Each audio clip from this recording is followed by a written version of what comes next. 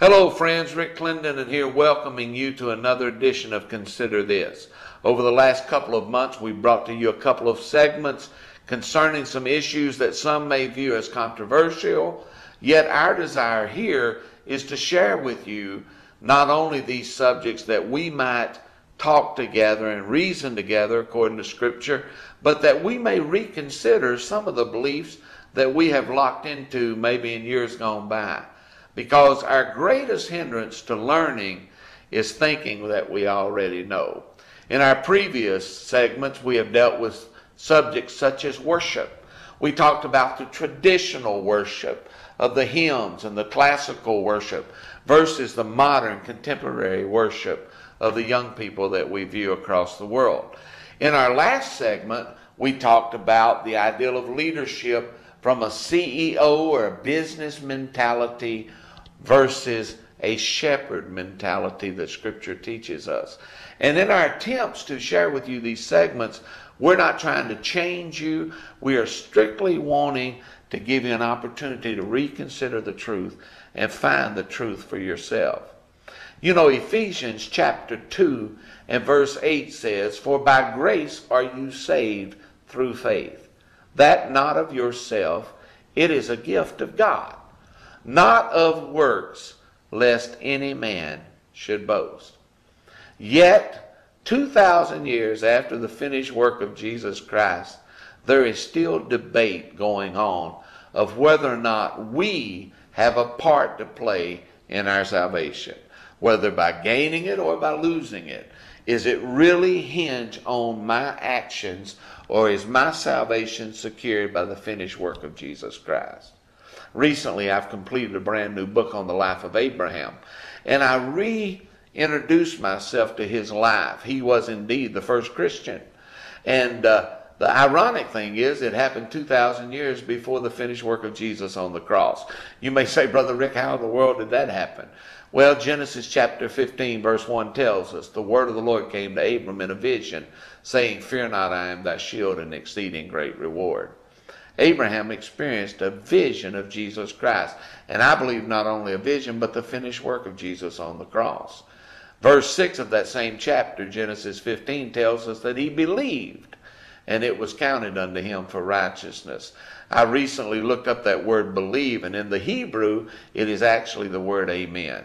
He said, "So be it. I see the finished work of Jesus for redemption. Now I'm saying, so be my Redeemer." And he became the first Christian and the father of the faithful. And now I want us to realize that the same thing is true in the New Testament. Romans 10, 9 and 10 says, "If thou shalt confess with your mouth the Lord Jesus, believe in his heart that God has raised him from the dead, thou shalt be saved." So we see that the requirement of salvation is the same, whether Old Testament or New Testament. But in my studies, I come across Romans chapter 4 again. And I begin to restudy the example that Paul uses. For he uses Abraham to talk about salvation by grace versus works. In his day, the issue was circumcision. In our day, it can be a plethora of things. It could be that we are saved by the way we dress, or the way we wear our hair, places we go, or places we don't go, or things we do, or things we fail to do. And I know that there's a variety of beliefs on this issue. But I want us to come back to the root issue. Does salvation come by works or by grace? Now, I'll let you know up front, I was raised as a traditional Pentecostal. And part of my problem is I was never secure in the finished work of Jesus Christ. In fact, we got saved 3 times a week whether we needed to or not. We were constantly in torment inwardly whether or not we were secure by what we did or didn't do, or whether we were secure in Jesus Christ. And I know that there's a wide gamut of beliefs concerning this. But let me just take you through the book of Romans chapter 4. And I want you to consider these 10 things if you believe salvation comes by the work of your hand. I personally believe that salvation comes by God's work in my heart, not my work in my hands. But let me give you some issues to consider. The first issue is found in verse 2. It's the issue of glory. If I am saved by faith in the finished work of Jesus Christ, then all glory belongs to Jesus. And this bears out in Scripture in Ephesians 3:21 and many other places that talks about God receiving all the glory. 2 Corinthians 1:20 is another. But if you believe salvation comes because of what you're doing, because of something of the work of your hands, then who then receives the glory for salvation? Is it you? Certainly, when we consider it that way, it's erroneous. The second thing we have to consider is found in verse 3. It's the issue of faith. If I'm saved by grace through faith, as Ephesians 2:8 tells me I am, and that not of myself, but it's a gift of God, not of my works, but by His grace, then my faith is firmly planted in Jesus Christ. But if I believe I'm saved by works, then my faith is in my ability, or in many times my inability. Number 3, the area of rewards in verse 4. If I'm saved by grace through faith, then the rewards are given by God. But if I become saved through the works of my hands, then I must also assume the responsibility of rewarding myself for a job well done. Number 4 is the issue of grace. Grace is not only unmerited favor, but it's divine enablement. And in the end of verse 4, it talks about grace and the need of grace. Grace is God's riches at Christ's expense.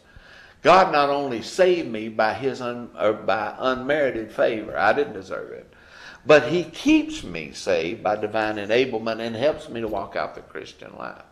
But if I don't believe that salvation comes by grace, then I believe I must sustain myself. And in doing so, I rule out the enablement of God that is available to me by faith. The fifth issue is righteousness. I believe by faith, I not only receive the grace of God, I receive the righteousness of Jesus Christ, which simply means I am in right standing with God. But if I believe salvation comes through the work of my hands, then I must negotiate some type of reconciliation plan rather than accepting the reconciliation of Jesus Christ.